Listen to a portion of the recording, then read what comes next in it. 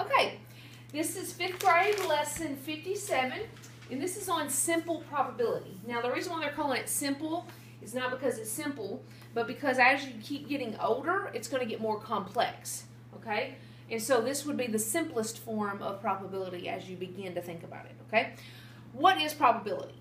Probably the most way you've heard it up to this point in your life is there's a 70% chance it's going to rain. Okay, yeah. So does that mean that it's more likely to rain or less likely? More. Yeah, because it's 70%. So if we were looking at a scale from 0 to 100%, okay, 50%, what if I said it's 50% chance to rain today? What would that actually mean? It could rain and it couldn't. Right, okay, so it's like a 50-50. So 50% is it could rain and 50% it couldn't rain, right? Okay, and so the closer you get to 100, the more likely it is to happen, okay? So the closer, I'm going to put more likely over here, less likely here, okay? So what does 50% mean? Not half. Less or more, but actually half and half chance, okay? Now, so what does 0 mean? If this is less likely to happen, what would 0? It's not going to happen. It's not going to happen. 0% chance, so impossible. Okay? And this, 100% is going to happen. It's absolutely certain, is the word they're using. Okay? So that kind of gives you a scale of what we're looking at. All right? And they may ask you, so how likely is it that this will happen? And you'll tell me less likely, more likely, certain, or impossible. Or half and half chance. Yeah. Okay?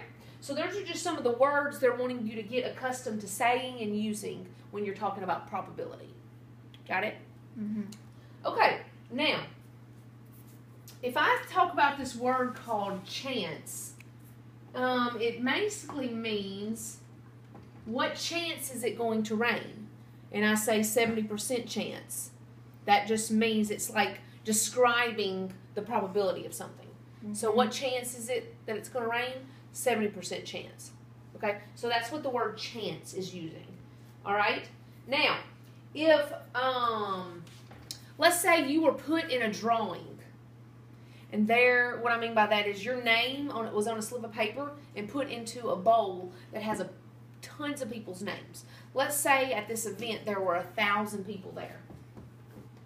Okay, and you took a slip of paper, and the other people took a slip of paper. So in this bowl is 1,000 name tags, okay, that say their name and your name on it, okay, 1,000 of them. So what is the chance that your name will get drawn? 1 out of 1,000. 1 out of 1,000. What are your chances that you won't get drawn? 1 out of 1,000. 999 out of 1,000. Okay, so which one has more of a chance for your name to be drawn or your name not be drawn? Not. Right, okay, so that's how it's the lottery. Right, so that's how probability, it's called probability. That's how probability works. Okay, we're going to look at this die. Okay, I would call it a dice if we had 2 of them, but it's called a die. Isn't that weird? Okay, so how many different numbers are on this die?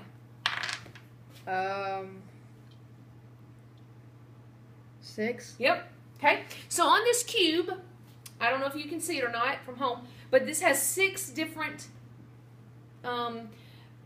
chances, I guess you would say. 6 different dots. Okay. You have a 1 dot here, a 4 dot, okay, a 2, a 3, a 6, and a 5. So there are 6 different dots on here, and all indicating a different number, right?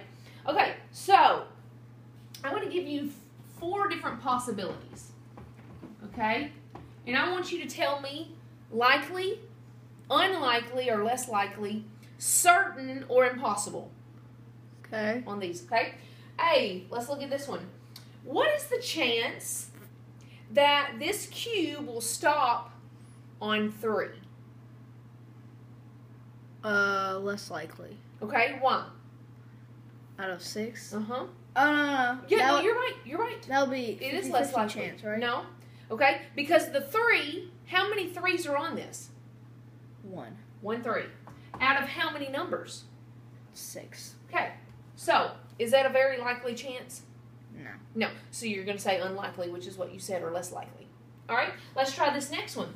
That the cube will stop with more than 2 dots on top. So, what is more than 2? More than 2 is a 3. If you roll a 3. A 4, a 5, and a 6. A 4, a 5, and a 6.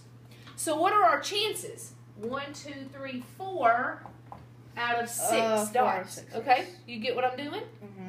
So, is this impossible, less likely, half and half, more likely, or absolutely certain? Probably less likely. Okay. No. More likely. More likely. Because we have at least, we can get 4 of these numbers out of 6. So, remember, if we were putting it on a scale from 1 to 6, 1, 2, 3, 4, 5, 6. I need to spread that out. 5 and 6. Okay? We have 4 out of 6. Okay, which means that there are 4 out of 6 chances. So we're getting closer. This is halfway right here. So if we have 4 out of 6 chances, it's more than likely. Okay? You get that? Uh-huh. Okay, 1 out of 6 is less likely because you only have 1 out of 6 chances. This one I have 4 out of 6 chances to get one of those numbers. Right? Yes. Okay. Now, listen to this one. What is the chance that a cube will stop with fewer than 7 dots on top? Almost certain. Absolutely certain. Because it will always have less than 7 because every single number. So we have a 6 out of 6 chance. Because every single one of these is less than 6. There are 6 of them that are less than, that are less than 7. There are 6 numbers on this cube that are less than 7. So we have a 6 out of 6 chance. So it's absolutely certain. More likely on this one, less likely on this one. Okay? Okay. And listen to this one, last one.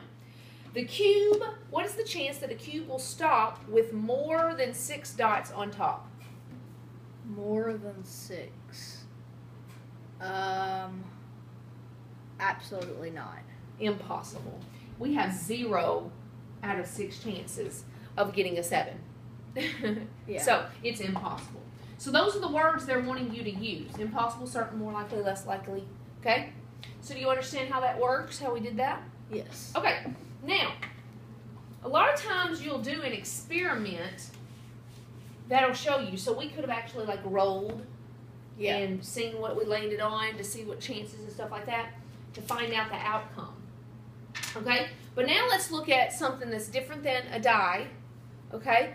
And we're going to be looking at a circular, this is called like a spinner. A lot of times, if you ever played a game that has a spinner on it, Yes. has maybe have 1, 2, 3, 4, 5 on it. Yeah. Uh-huh. Okay, that's what we're going to be looking at. So, I'm going to break this up into 5 different sections. Okay?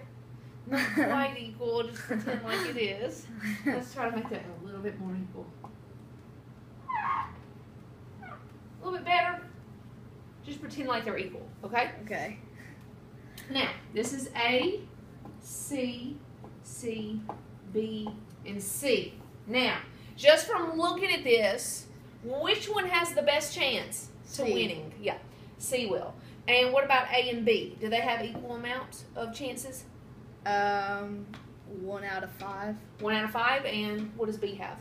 1 out of 5. 1 out of 5. What does C have?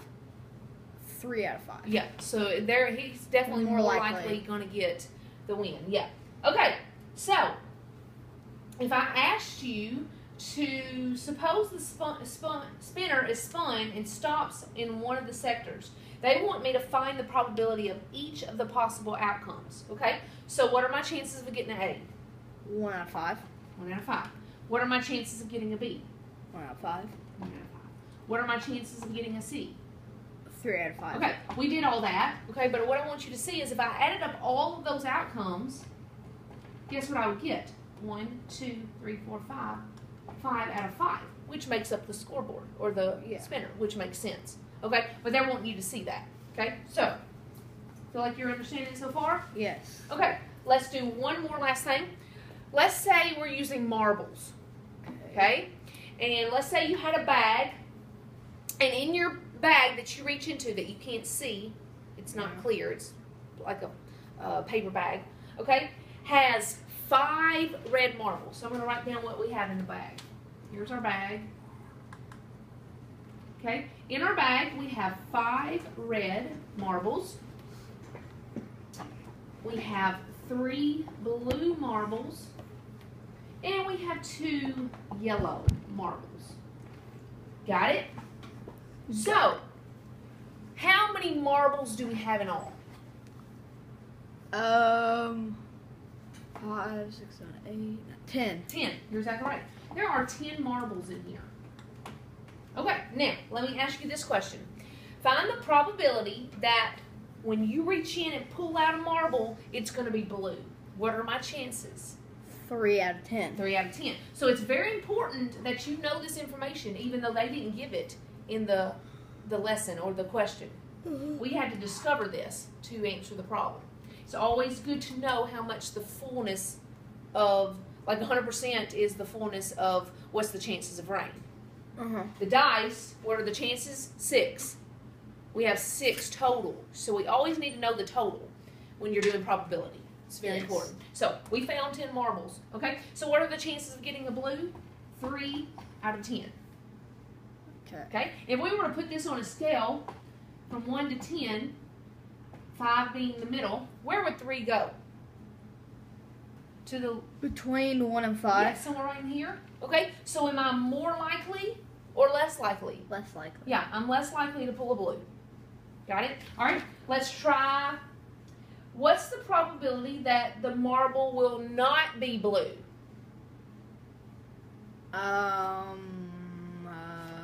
7 out of. Perfect. 10. So what he did, Eli did it just right. He added the not blues, which are the red and the yellows, and there's 7 of not blues. So he has a 7 in 10 chance of getting a red or a yellow marble. So where would this one lie on this graph? Between 5 and 10. So, is it less likely, more likely, half and half? More likely. More likely. It's more likely that he's going to get a red or a yellow when he reaches in. Yeah. And less likely that he's going to get a blue. Right? Yes. All right. So, that is lesson 57. And you learned about probability.